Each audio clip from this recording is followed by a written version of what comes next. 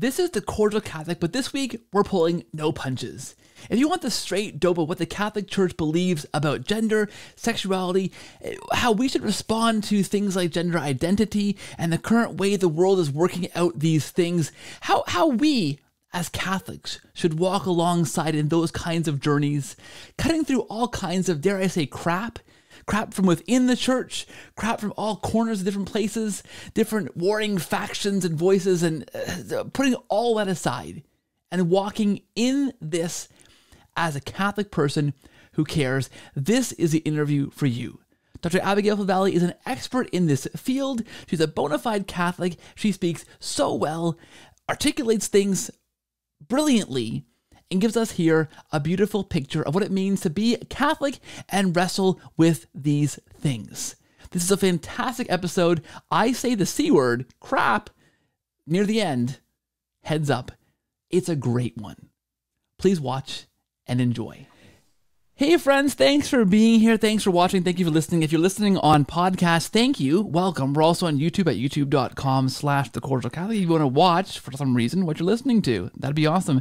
On either platform, make sure you hit the subscribe button, and on Apple Podcasts and Spotify, please leave a rating or review. That helps to push the podcast out to new people, and everyone needs more of Abigail Favale in their lives. Let's be honest. I am joined by Dr. Abigail Favale. She is professor at the McGrath Institute for Church Life at the University of Notre Dame. Congrats, by the way. Thanks. The author of Into the Deep, a wonderful exploration of her conversion to Catholicism, and for our purposes here today, the Genesis of Gender, out from Ignatius Press. Dr. Favale, welcome to the show. Thanks for being here. And hello. Hi. I should say welcome back to the show. I don't know if you remember this, but I do. Good golly, I looked back in the archives and I had to keep scrolling back because it was episode 18 of the show, about 150 episodes ago, three and a half years ago, that you were on this program, which feels like, I don't know, we're getting old, or I'm getting old, or my memory is not working or something. You had, I think, just written an article for, actually, I think I got in touch with you before the article came out, and it came out between getting in touch with you and you appearing on the show, which is my luck, for the Church Life Journal at Notre Dame about gender and sexuality. And I remember when I first read that article and it started getting passed around in the circles that I kind of associate with, thinking, wow, somebody has finally kind of put words to what we as Catholics believe, and why it's beautiful, and why it makes sense, and why it is such a contrast to some of the things that other people in the world, the current kind of ethos or zeitgeist or the paradigm is saying. You made so much sense of that for us. And I remember just passing that along, and for a long time, and even I stink, that's true. But even I think as recently as like last month, somebody asked me for a good explanation of gender and sexuality from the Catholic perspective. And I went back and found your article and passed it along again because it was just so poignant. This book has expanded on those ideas and those themes. And we have to say thank you for doing that, because the work you are doing, I think singularly, is not being done in a lot of places. You're clear, you're articulate, you're Catholic, you're funny, you're ready to throw some punches, pull some punches. I don't know. Depends on the day. punch people, I guess. Maybe this is the wrong show for that. Yeah, I don't know. I'm very cordial most of the time. That's good. I don't know. Well, thank you for all your work, I want to say. And I want to know, I wonder if you can begin by kind of outlining, because you aren't just some slum. Gosh, it's going to be a long show, Abby. I'm sorry. Totally fine. Why am I calling you Abby? We're not like... No, you should call me Abby. Should I? Yes, because it makes me feel awkward. I'm like, I'm going to close out all the windows of my browser just to make sure I'm not... Right. I've become one of those like hoarder browser window people. Yeah. Okay, there we go. Abby, no, please do call. I know. I don't know you that well to call you. Anyway. It's fine. Now I do. I just this is my second appearance. Yeah, sure. I feel like that's true. Yeah, I know you from way back when. Look, like you came on the show when before COVID. Yeah, before that. Really? Wow. That's how long ago it was. Yeah. My goodness. Wow. Okay, we have changed a lot, haven't we, since then? We go way back. My goodness. All right, so I want to know, because what I was trying to say is you have credentials in this field. You're not just some person who's walked up the street to begin opening up a YouTube channel and commenting on these things, as some people out there are doing and have done. You are in this space, writing about this space, researching this space, doing work in this space, and you've written from a place of knowledge and understanding. So I wanted to ask you, first of all, to lay out your credentials for us. Okay. No. Kind of tell us how you began, because the first part of the book really outlines kind of how you got involved in this and your kind of evolution of thinking through that. And where I want you to end, if I can steer you a little bit in this direction, is the one theme of this I thought was so interesting is you kind of end the section with this, I think, maybe I'm getting the book mixed up, but you say feminism led you away from and then toward a deep Christian faith. I think that's so interesting. So can you kind of take us through that journey a little bit, just to give listeners a sense of who you are and where you're coming from with this, this writing on gender and sexuality and those kinds of things? Yeah, sure. So I started getting really into feminist thought in college as an undergraduate. So I was raised an evangelical Protestant. Feminism was not really on the radar, but I was interested in questions of gender. I don't know if I would have used that term back then, but from a young age. And when I encountered feminist thought in college, I thought, oh, this is amazing. I love this. I was a philosophy major, but I began to really get into feminist philosophy.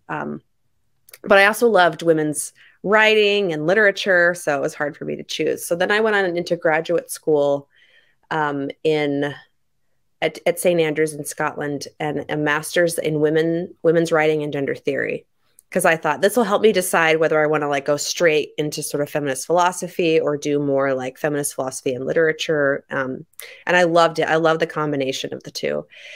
And so I stayed on in that field to do a PhD in women's writing and feminist literary criticism. And I worked primarily using French feminist philosophy. So if any of your listeners are familiar with that field, like Luce Irigaray was my main feminist philosopher that I worked with, and actually got to meet her and work with her, and I've published with her as well. So she's quite well known in the Anglo-American world. So, yeah. Oh, sorry. Yeah, no, go ahead. So, but to kind of loop back to that question, I think initially feminism took me away from my faith because I basically, by immersing myself in feminist thought, I kind of adopted this hermeneutics of suspicion, this way of reading everything, like reality, but certainly the Bible, certainly tradition, with this suspicious kind of ready to do a scavenger hunt for sexism kind of mentality. And so I think that disposition became kind of a wall between myself and God, right? Because you can't really trust or love someone that you're at root very deeply suspicious of. So that, I think, put me at odds with Christianity, even though I still considered myself to be a Christian. But the way it led me back was actually getting deeper. This is in my doctoral work, into the thought of Luce Irigaray, this feminist philosopher I mentioned, because she talks a lot about incarnation in her work. She's actually raised Catholic, although, was not practicing or anything, but had kind of in her later work returned to Catholicism and looking for some kind of fruitful things within it. And I went to this seminar with her, with 10 other doctoral students from around the world. And at the time I was planning to focus on imagination, this concept of maybe the theological imagination of women writers, something like that. But instead she was like, no, don't focus on imagination. It's too abstract. Like, focus on incarnation. Like, there, and I was like, ooh, I like that, and then it turns out like that was really this, focus on incarnation, was one of the primary things that led me toward Catholicism. So, yeah. I thought that's so interesting. I mean, you talk in the book about how you didn't necessarily, I don't think, leave your evangelical Christianity behind, but you became more and more skeptical of it, and you were still exploring the edges of that, right, in this work. But then, I think that's so fascinating. I think one of the things that that struck me is I think, and maybe I'm getting you entirely wrong, and that's possible. The thought is we can't, as Christians, as Catholics, just reject feminism, right? And say, no, this is not important. This is a stupid thing. Because for you, that was a thing that brought you back to the faith. That was a real, tangible thing. And if we just write that off and say, oh, I have no time for this. If you're a feminist, like, goodbye. Sorry, the church isn't a place for you. We're not going to try and reach or talk to these people or pay attention to them. This is just a silly thing. There's a whole segment of society that we're not even interacting with. Is that fair to say? Like, that's a serious thing we have to grapple with. I think that's fair to say. And I would maybe even go a step further in that I think as Catholics, we get to be generous toward any system of thought, because we can look for what's true and find what's true. And that doesn't mean buying the whole thing, right? So, like Thomas Aquinas, this was his method. He didn't say, oh, those Islamic philosophers, I'm not going to read them because they don't, believe in the incarnation. Like, no, he understood his own faith more deeply by studying Avicenna, or Maimonides, the Jewish philosopher, right? So, or the pagan philosophers, of course. Aristotle was like his dude. So he wasn't like, I'm not going to read the pagans. So I do think you gotta strike a balance, right? There's either the unthinking acceptance, which I think I did initially, which was not good. But then there's also the knee-jerk reaction against, like the rejection. Just there's nothing of value here, which I think is an overreaction. So I'm thinking about, because you were nominally an evangelical Christian when you began this, but you ended up that kind of journey as a Catholic. The incarnation was part of that, and studying that. I wonder if you could articulate what in the incarnation drew you towards Catholicism versus back to your roots as an evangelical Christian. Like, was there something in there that, as you grapple with that idea and feminism, it wouldn't bring you back to the Bible alone believing evangelical Christianity? Like, what was that drew you to the Catholic faith?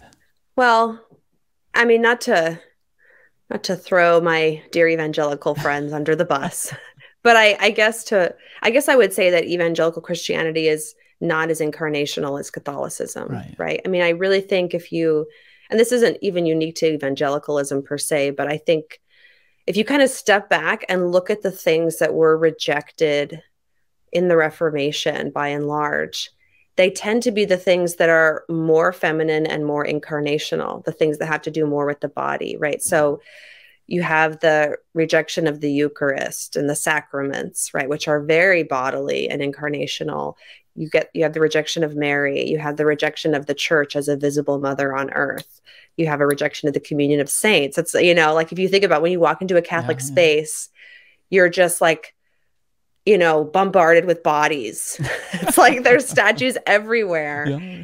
And so I felt that. I felt when I went into a Catholic space, even though I had all these, feminist objections, I felt like that it was showing me this fullness of Christianity that I had not encountered as growing up evangelical. Like, I think that the evangelical churches that I worshiped in, like, they had the word, but they didn't have the word made flesh, and that's what I wanted.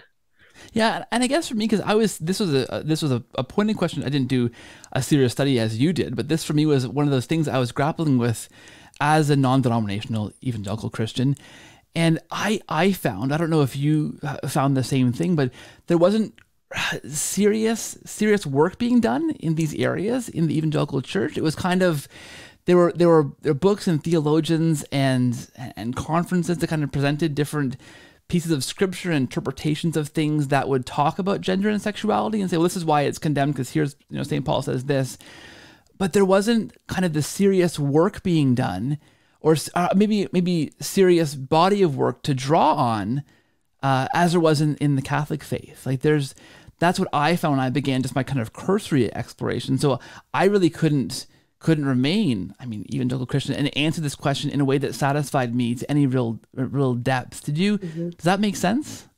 Yeah. So when I began to get interested in feminist and gender questions, initially I did so as an evangelical. And so the most most substantive stuff on offer would be things like the Christians for Biblical Equality, right? There's kind of egalitarian evangelicals, and they would write substantive stuff, but it was all about exegesis. So it was all about, this is how we interpret the Bible correctly, right?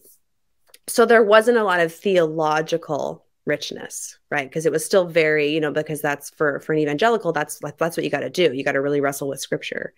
And that's important work. But I think I wanted more, but I had no idea about the Catholic tradition on this at all. So wanting more substance, wanting something more theological and philosophically rich, I thought the only other game in town was just, you know, like feminist theology and feminist philosophy, which again tends to be much more suspicious toward divine revelation and scripture and seeing those things not as authoritative, but primarily as man-made, and emphasis on the man-made, you know. And, you know, there was like one semester when I was at Oxford as a junior undergrad, and I was doing a course on medieval women's writing, and I was reading Hildegard, Christine de Pizan, Julian of Norwich, and I was like, I loved it. I feel like I got this glimpse. It was like this kind of like world opened up, and I was like, this is amazing, you know. And but then it just, I didn't enter into it until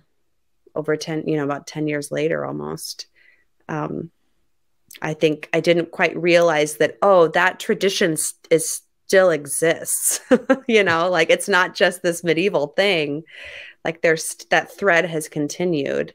But I didn't encounter that continuity until later. Yeah. Yeah, well said.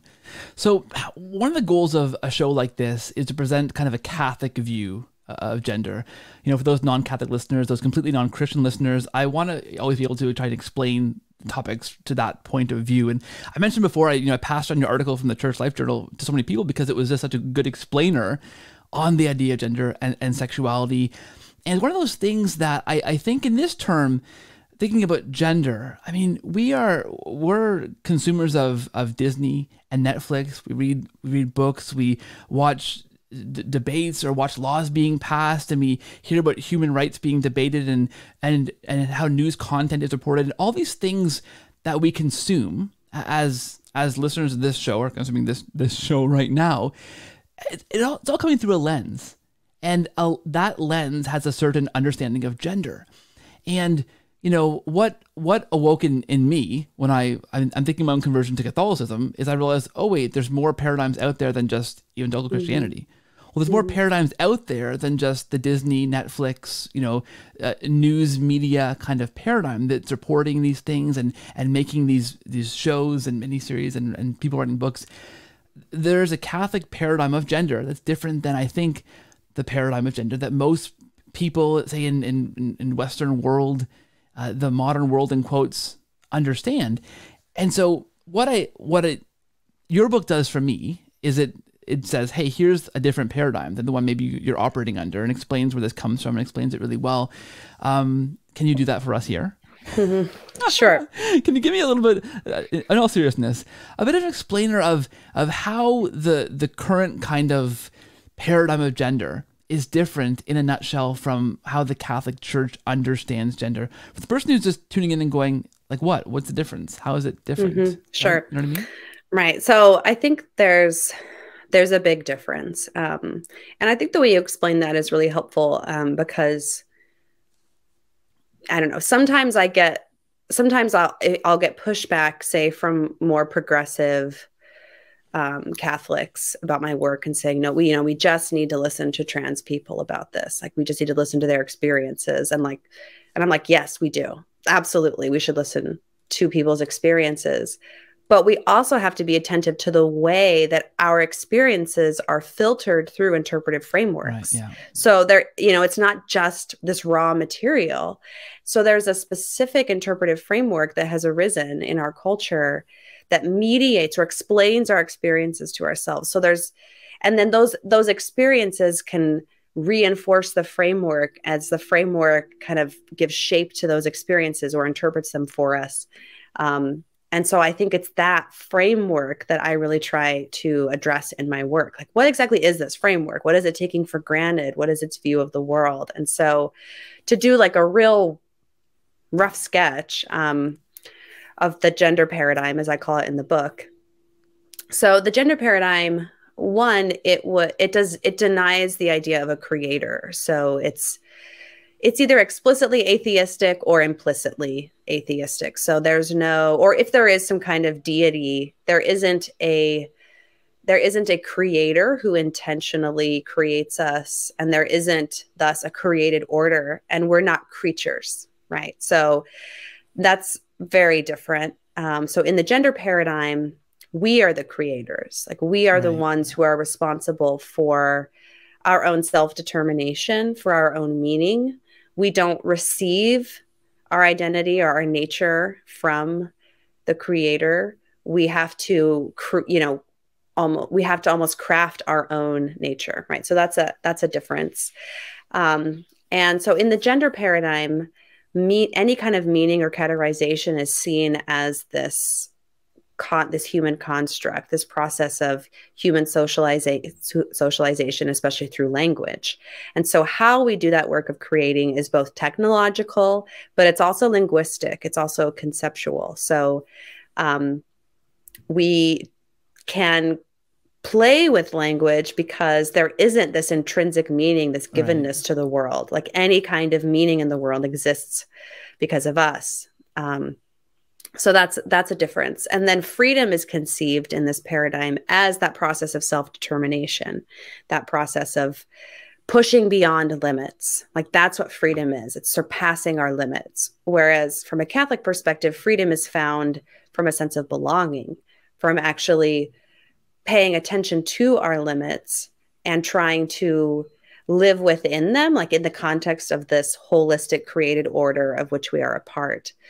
And that God actually works through even our limits and flaws. They're not something to be conquered, right? But they're, so I would say that, to even put it maybe in more of a nutshell, that the gender paradigm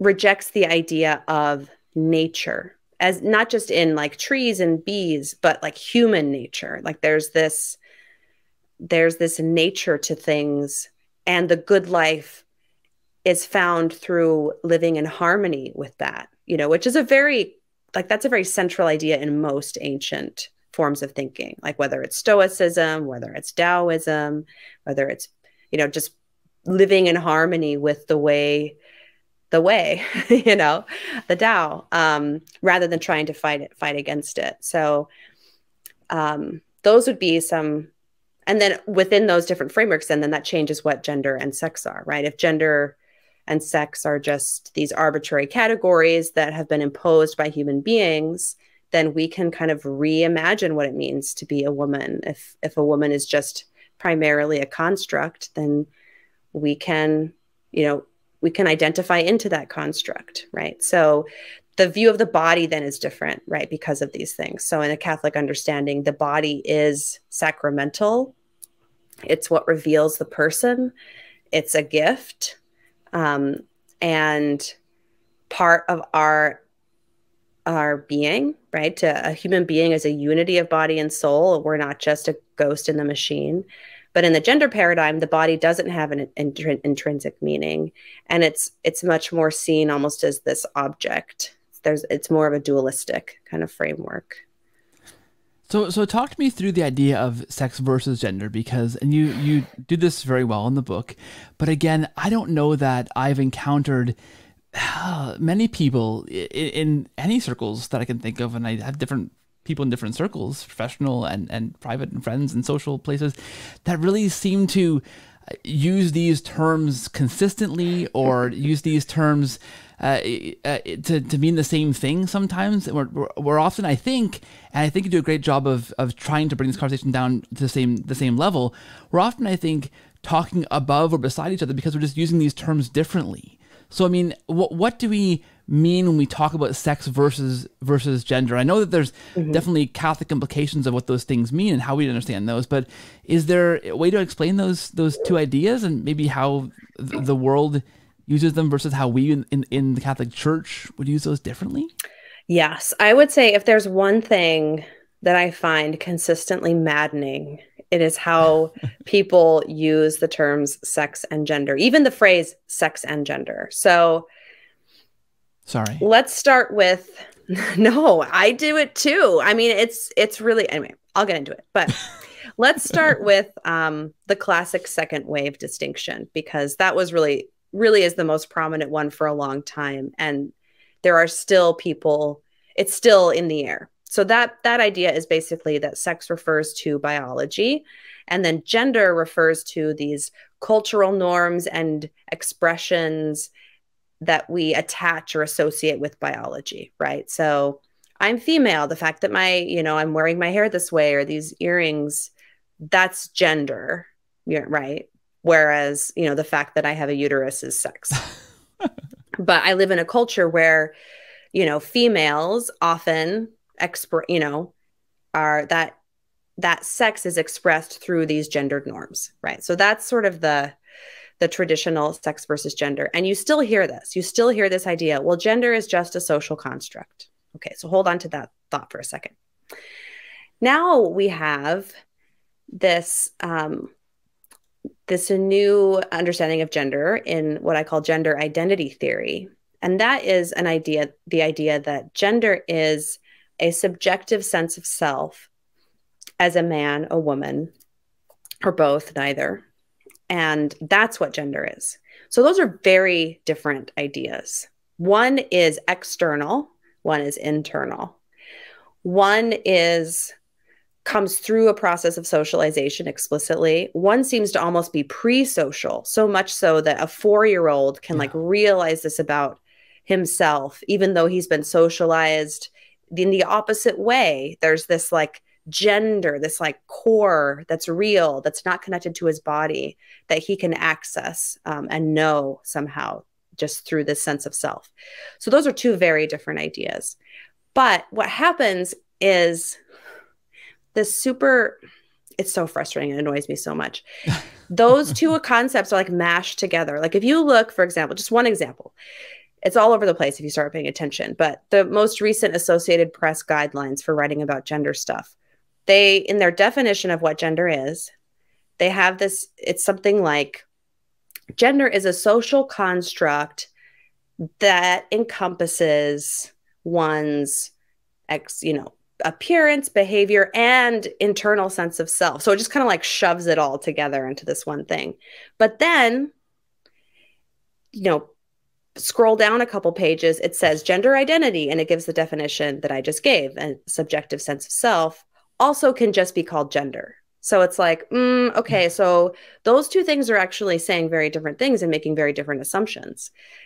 Because if gender is just a social construct, then it actually doesn't make that much sense why we would block a 10-year-old's puberty, and consider really invasive medical procedures, unless they're, but that's not the language that's used for that. That's more the gender identity language, right? So there's a lot of conflation happening. And to make it more complicated, then what happens is you will hear people who are proponents of the gender paradigm say, it's important to make a distinction between sex and gender, but then they will proceed to completely conflate sex and gender in a way that folds sex into gender. So they will say that someone's assigned gender is female, for example. Well, female is a word that used to indicate sex, but now basically any sex-based category is being attributed to gender, and then gender is being defined apart from the body. And so gender is just kind of this amorphous, postmodern juggernaut word that just swallows all meaning.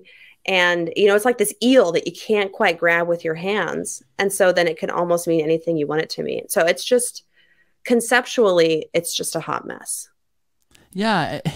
It seems like that. It seems like that. And you kind of, I don't know, I kind of feel like, maybe I'm very, very trusting towards authority more than I should be, or I give you a benefit of doubt more than I should, but I feel like somebody should be in charge of this, know what's going on, and have some kind of overarching idea Like a gender czar. You know what I mean? Like of what we're thinking and how we're processing things. But I guess I'm a bit naive to think that there is like a narrative that the world is following. So it seems like the narrative is kind of a bit lost in this area. Yes. Certainly. Yes. Right. There's no one. Yeah. Yeah.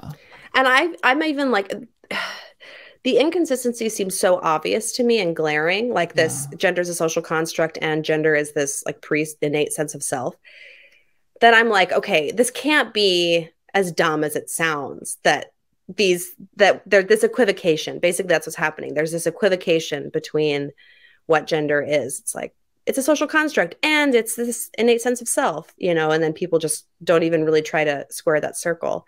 But I just pull, I have these gender textbooks from like major presses like Oxford University Press. And so I pulled one off the shelf the other day and I was like, I'm going to look through here and see how and sure enough, like on page 20, it says, gender is a social construct, blah, blah, blah. Like, and then, flip a few pages later, it starts talking about transgender identities. And then it's like, gender identity is an innate sense of self that, I'm like, and there was no attempt to explain how those ideas cohere, right? Because I can see making the argument that, well, of course we internalize social norms, right? We internalize social constructs all the time. That's sort of Judith Butler's point, the kind of queen of gender theory. But the way people talk about gender identity isn't just an internalized. That's why you can have a 4-year-old boy who says he's a girl, even though he's been socialized as a boy. There's something, that innate sense of self, that's more real than the body, that's what gender really is. And that is very different from the idea that gender is a social construct. So anyway, but I want to write more about this because it's driving me crazy. I can tell. Yeah, you're getting excited. I'm sorry. I'm not being cordial enough. That's okay. It's okay. I wonder how the church, or I shouldn't say the church, how we as Catholic Christians respond to this kind of thing. How do we understand, or how do we, I guess, first of all, dialogue cordially with somebody who is in this kind of paradigm, right? That paradigm that seems a little bit confused or a little bit inconsistent about gender and sex and gender identity. How do we make sure we're talking on the same plane as Catholics to explain what the church believes, what we as Catholics believe? Is there how do we make that bridge there, that connection? Well, if you're trying to have an honest conversation with someone about this, I would ask to define terms. Yeah. Like sometimes, and I can tell this sometimes too, like if I remember in one of my interviews or something, someone asked, well, I keep hearing gender is a spectrum. Is gender a spectrum? And I was like, well, do you mean gender or sex? Because I would answer those questions differently, so I think if you hear someone say like gender is a social construct, you're like, okay, what do you mean by gender? Like, explain this, just ask questions. What do they actually mean? Define your terms. I think when it comes to like the law and policy, it should all be sex-based, especially if it's dealing with anything where physiology matters, like sports or prisons or, just legal protections, right? Like that should just be sex-based, honestly. Because there's no reason to divide sports teams by inner senses of self, right? Like there's no reason to divide it like that. There's a logic to divide it according to physiology, however. So it seems like, okay, that should be sex-based, but yet I do think that sex is like not it. The thing that I think gender could be, if it were correctly understood, if sex is seen as this biological level, and then gender is the personal level that includes the biological, but also the spiritual, also the sociocultural, then it could actually be a really helpful concept. Like if gender is still connected to generation, like that's the root of the word, gens, then I think gender can be used helpfully. But it's such a messy word right now that every time I use it, I kind of cringe because I'm like, it's so hard to make yourself understood because people I say the word gender and they might think 10 different things. Yeah, you know? yeah. Look, I'm gonna get fighty here for a minute, even though it's the Cordial The Catholic. feisty Catholic tonight. That's what we're doing. I should rename the show just this episode, and then I'll get just back for on, just for my interview. I like it. I mean, I think oftentimes, and the Catholic response to this is just to double down on this idea that no, men are men, women are women. This very kind of harkens back to a different time kind of idea of gender roles and gender, sexuality. That I don't know. It's tough to present that to the world in a kind and cordial way. Like it's an over response and I'll lay my cards on the table here. Honestly, I'm a guy who has taken off time to be with the kids when they were young. I've taken paternity leave. I've taken them to school, and I drive them around in the minivan. I think, and I'm saying that because I think there's a response sometimes that's like, okay, this gender spectrum thing is confusing. I'm a Catholic man. I'm a Catholic woman. These are our clearly defined roles. And I think that is the wrong response, like an over response. Is that, I'm getting fighty, but does that make any sense? It's so funny. You're so Canadian because you're still being so nice. I feel really fighty though. Aren't I being rude? No, you're not. I think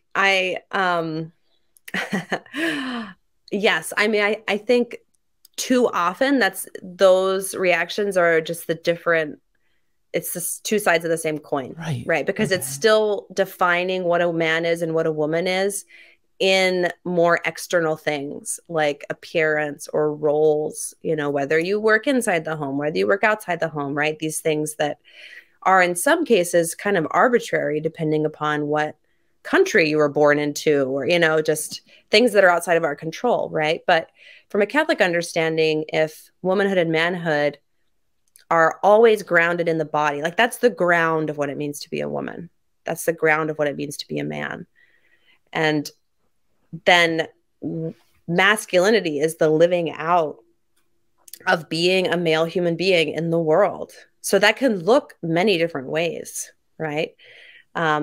But I think it's really important that that gender is always refers to persons, not to traits, not to roles, not to outfits, but that it's really fundamentally about embodiment. Because even, my husband has been a stay-at-home parent for a while too. And when he's parenting, he's still doing that as a man. That is still an expression of his fatherhood and his masculinity, right? And, when I do things like mow the lawn, which I recently discovered is actually kind of enjoyable.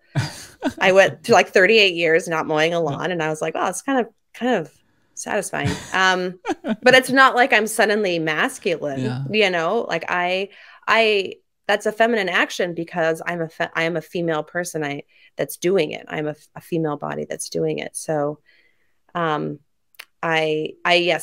think that reactions against this stuff, while they might be understandable, they often overcorrect by reinforcing some of the same stereotypes that both sides agree to. Yeah. I think that's, thank you. That's well said. And I think it's hard for me, and I think people who are looking into the Catholic Church, who are just moderate people, reasonable Christians who are kind of living life and trying to follow Christ and live well, live peaceably, to find this kind of middle ground of what the church kind of actually presents. Because I feel like there's on one side this idea, on social media of, okay, we have the experiences matter, we'll honor those, that's the important thing, and kind of stretching the church's teaching as far as it can possibly go to say it's the experience of what matters, and that's fine. Everything else that we believe as Catholics in the Catechism and the Church has passed down through tradition, it can be molded or malleable, but it's experience that matters, right? And bringing people in without really explaining what the Church teaches in an honest and earnest way. I think that's maybe one side, and the other side is this extreme overreaction on the other side. So I feel like it's just hard to find. I mean, gosh, the people that I've on both sides had to mute on Twitter because I can't stand the back and forth with either of these sides. I feel like I'm trying to, read the catechism, read the tradition, understand the Catholic faith as a Catholic who honestly seeks just the middle ground of what the church actually teaches. And there's these loud voices on both sides that are really pushing the envelope on both sides. So honestly, you to me seem like the person who's just trying to live out the faith and present this in a reasonable way. I don't know if that's, the middle ground is the right way of saying that, but how do we find that? Like, how do we, other than just reading all your books and just whatever you put out, we just read and consume it. And, then we're a weird cult. Man. But, yeah, don't do that. You know what I mean? Like, it seems like with the noise of social media, there's just not that middle ground easily found, right? Of just actual what the church teaches. Yeah. I joined Twitter in, I don't know, like a year and a half ago, something like that. Maybe a year ago. And at first I was like, okay, I'm going to like really carefully curate who I follow so that it's really balanced, and I still think that's in general a good rule.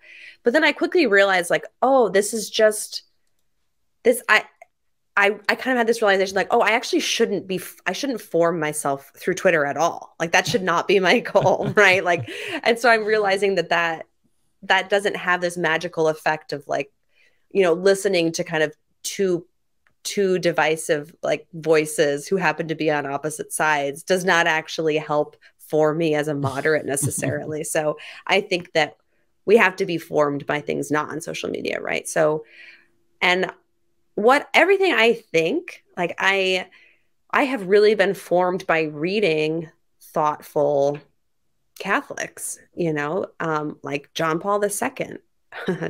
Edith Stein, Sister Prudence Allen. Like there are a lot of substantive, measured voices out there that don't get caught up in the polarized insanity. Because that's really what the problem, it's just this political polarization that's kind of ripping both of our countries asunder. And then it just gets, the faith gets translated through that framework, right? There's another, kind of interpretive framework, right? So,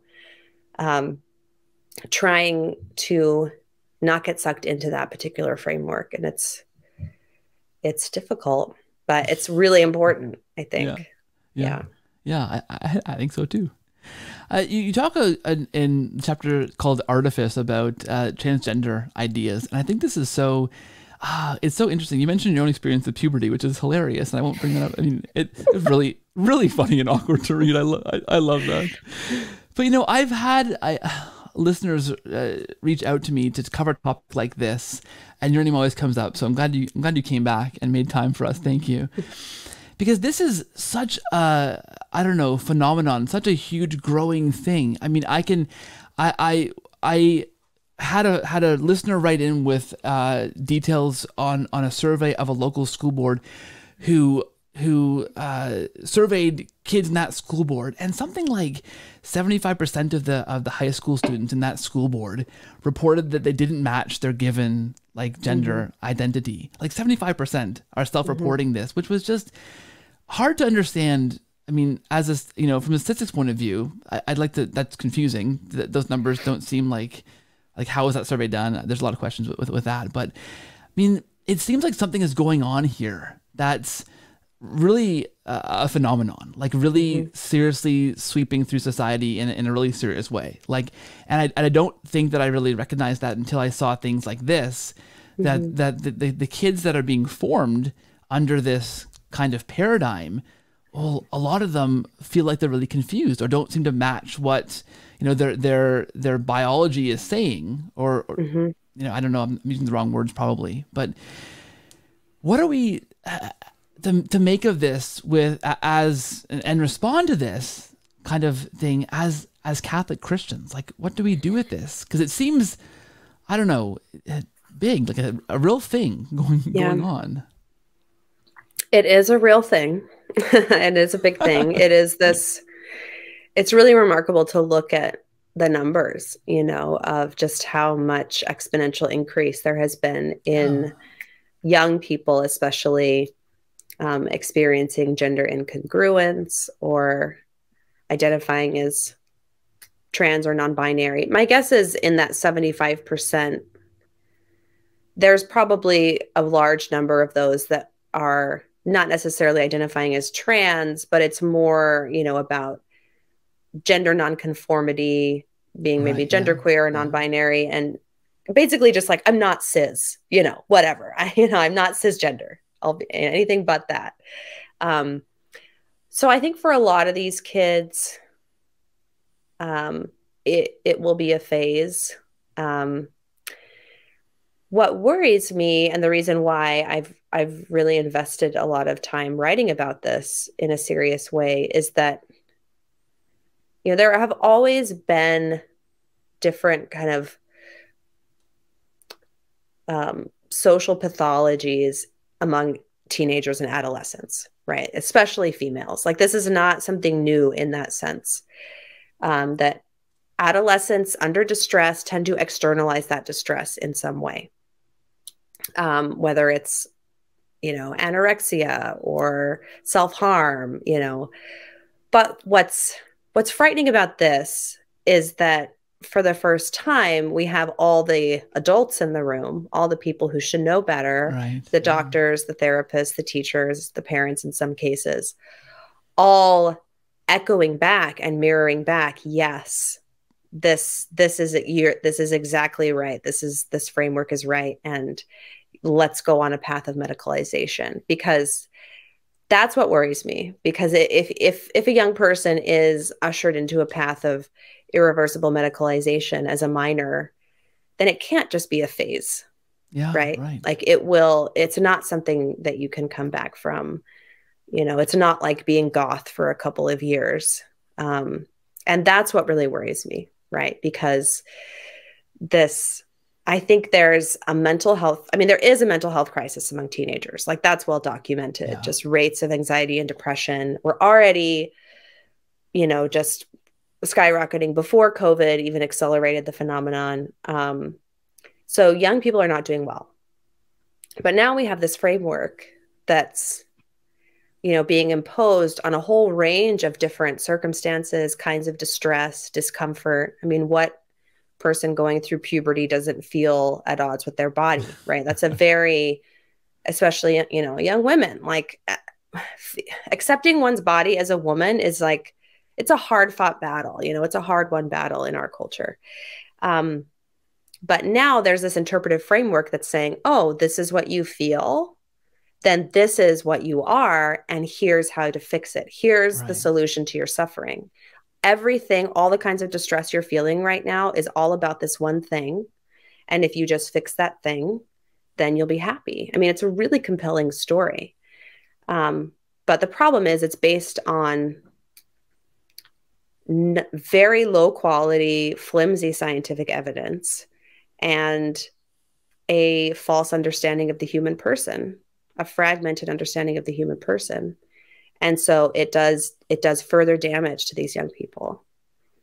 That's why I write about this stuff. It's not because I don't like trans people. It's actually because I care about them. Right. And I think that they deserve better care that is not just driven by ideology. And, as part of my research, like, I've read the studies, like, I've read them all. And there's just, the simplistic narrative that this kind of medicalization solves gender dysphoria is just not well supported. The supposed benefits don't outweigh the clear risks, and it's not good, especially when we're talking about young people. Like, we're talking about minors, Yeah. Is there a clear reason why it seems like this is being accepted if the evidence and the research is as poor as you say? Like, why? We're supposed to be a science-based society, right? We the new atheists ushered in this era of God is dead because science is the thing, right, that wins the day. So why does it seem so unscientific? That is there a reason why? Is there a I think it's that there's a one thing, everything's become politicized, right? And so this issue specifically, it's being seen as this urgent and politicized matter. And so I think even people who are operating out of goodwill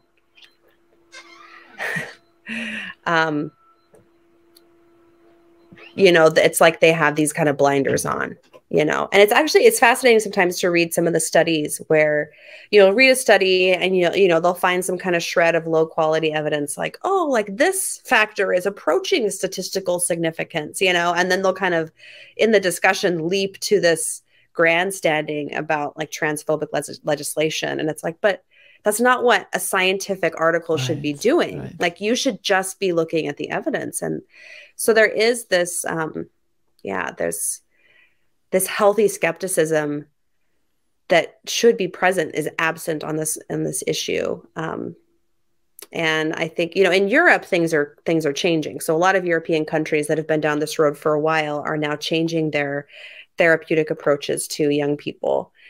Sweden, the UK, France, Finland, all most of them just in the last couple of years have done independent reviews of the evidence and have concluded that, that the risks do not outweigh the supposed benefits, or vice versa. Yeah.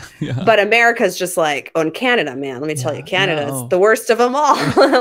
There's just recklessly going ahead. And I think it's, certainly in an American context, I think because it's now politicized and it's like you're on your tribe's side. Like, that's what it is. Like, oh, I'm a progressive, and so this is how my tribe sees it. And that's like this tribal loyalty. And, people just dig their heels in, and, you only listen to the voices that echo back what you want to hear. And Yeah. Is there a singular Catholic response to the transgender movement phenomenon? I don't know. I don't want to say the wrong thing. I mean, I don't want to downplay this as a phenomenon. People are experiencing this. There's something happening here. I don't want to minimize the experience of those people, but by calling it a phenomenon or something, that seems rude, and I'm cordial. So is there a Catholic response to somebody who says, I'm transgendered, I'm doing this surgery, I'm taking these pills, I'm changing my identity, my biology, I'm having these surgeries? Is there a Catholic response to those kinds of conversations? Well, there's the tribal response. I get that. Like, I see what you're saying. Yeah. Right. I don't think that's a healthy thing. Is there a healthy response? Yeah. Well, I think so for sure. I mean, I think there's different layers to this question, right? Because there's like the bioethical question, right? So yes, Catholic bioethicists have written about this from that perspective. So you can address the question there, and that will be more about, philosophical and theological anthropology and principles and medical evidence, right? That question. Yeah. But then you have like the pastoral level, and that's different, right? That's interpersonal, right? So I think when it comes to the pastoral level, there isn't just one response, because there isn't just one person going through this, right? Like, each person who's going through this, there's no one like monolithic trans experience. So, it really requires an attention to the person and what they're going through. And, it's like that question Jesus likes to ask people, like, what are you looking for? That's what he wants to know. And, so I think that the path of accompaniment is the response, right? Which is hard because it's playing the long game. It's patient. It's a little more hands off. It's a little more like docile to the Spirit, while also having a specific direction, which is more, a journey toward the Father, like into truth, right? So it's not, I mean, Pope Francis talks about accompaniment, like, and he uses these words. He says it's not a sort of therapy supporting self-absorption. So it's not, accompanying someone is not just saying, tell me your experience and I will just affirm absolutely everything, right? So accompaniment can include, like, accompaniment is basically like, I'm with you in this, I'm here, and sometimes we might disagree, but if we do, it's because I care about your ultimate good. But whatever happens, I'm still going to be here. I'm not going to reject you. And, I'm here with you as you like discern this. And we might disagree, but I love you nonetheless. I mean, that seems to be more of the kind of pastoral response. I think it's also helpful in discerning how to approach accompaniment to consider one's role or sphere of responsibility toward another person. So if you're a teacher, for example, especially of minors versus maybe if you're teaching adults, I think that's an important distinction, because I think parents of minors, teachers of minors should be more cautious in unthinkingly affirming this stuff because of the risk of unnecessary medicalization of a young person, right? So I think the stakes are higher in some ways there. I think also, if like a priest has a different role of responsibility toward a parishioner than I would as a fellow parishioner. Like as a fellow parishioner, I actually went to mass the other day, and there was a trans-identified man who was sitting like 2 pews ahead of me. So he was, presenting as a woman, and, he looked very nice. He had this nice suit on, his nails were done. And he left right before the end of mass. Otherwise, my plan was to just go and introduce, just say, hi, we're new here. What's your name? And that would have been it. Like I would, yeah. Because he's not under like my authority or something. Yeah. Right. And, yeah. And I want, like, when I see a trans person in mass, like I want to make sure that they are recognized and welcomed, and, because that's what it is. In some ways, it's like, Jesus is like calling people to himself. And so Jesus is calling all. He's calling trans people to himself. And so in some ways, what we need to do is just not get in the way of that, not mess it up. Yeah. And I think, that's so well said, and so I think wise to point out, Abby, that person's not under your authority, your teaching authority, your pastoral authority. You're a fellow parishioner, and gosh, I think like that responsive accompaniment is beautiful, right? When you understand, it's not just going to mean them just.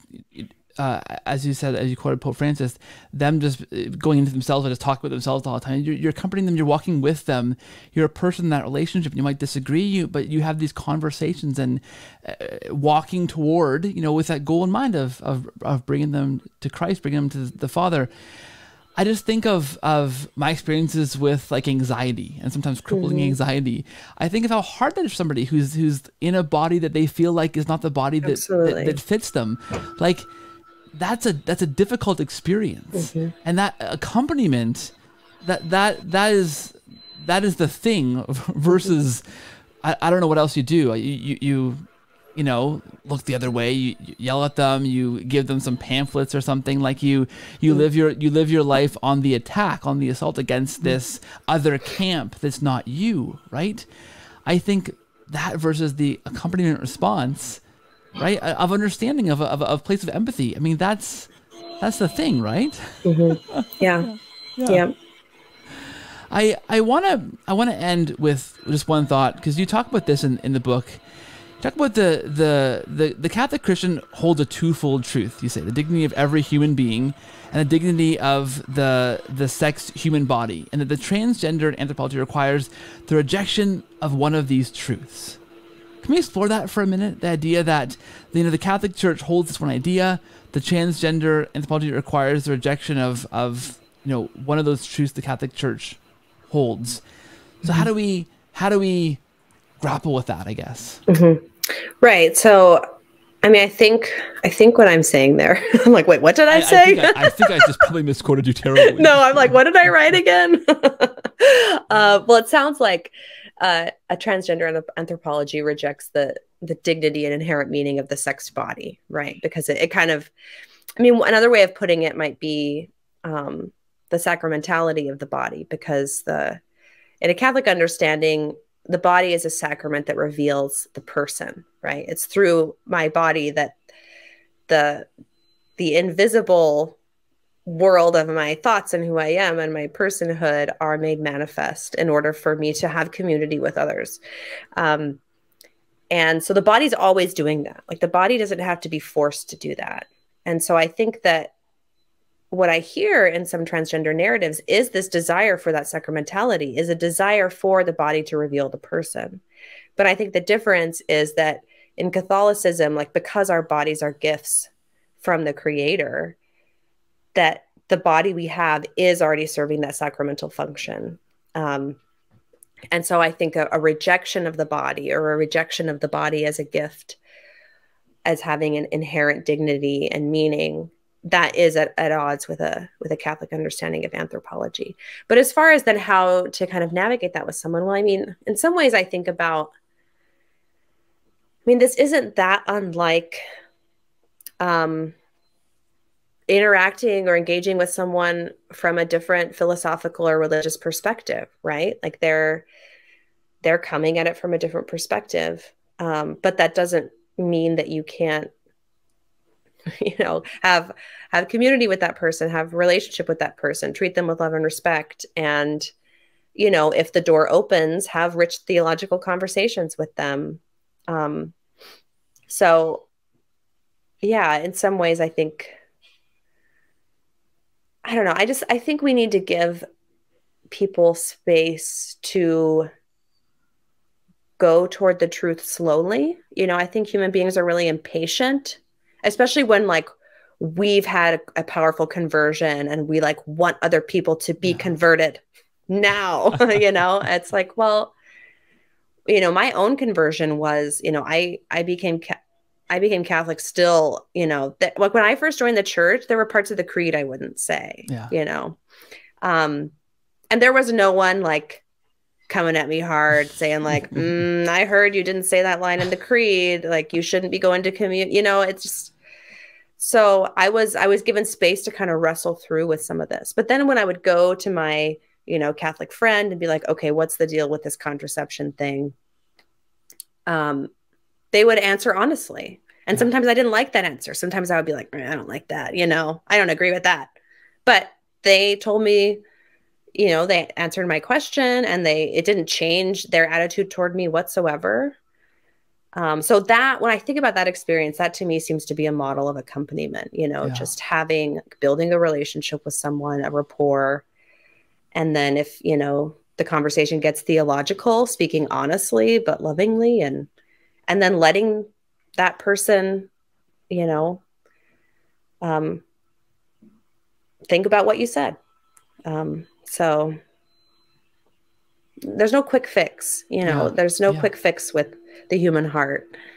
It's not how these things work. Yeah. No, absolutely. Well said.